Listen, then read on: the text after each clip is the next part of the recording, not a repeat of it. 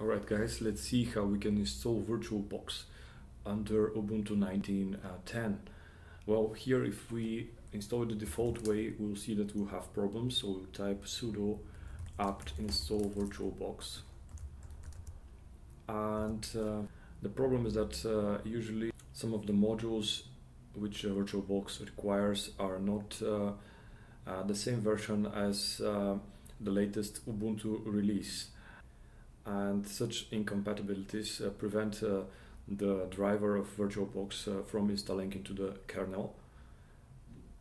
And we see that there are no original modules exist within the current kernel.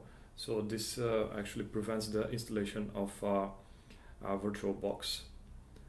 And we'll see now how we can solve this problem. Alright, so first we'll uninstall the current leftovers from the installation. So type sudo apt remove VirtualBox.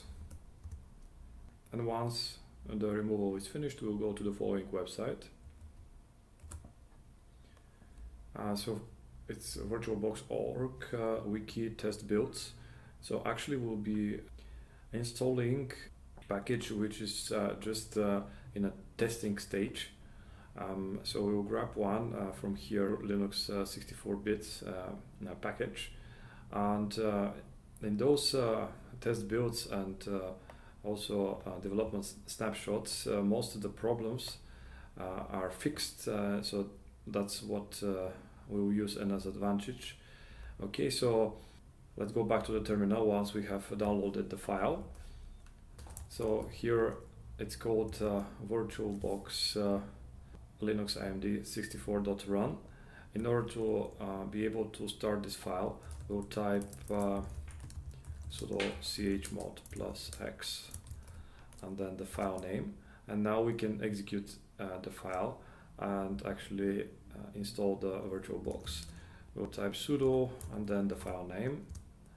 And this will run an installer which will extract and install VirtualBox. Alright, the software has been successfully installed, so we can try to run it. So type VirtualBox and we see here the VirtualBox manager is functioning correctly, and we can run VirtualBox machines. A few more notes. So if you'd like to uninstall the application, we have to type the same sudo and then the name of the executable with the parameter uninstall.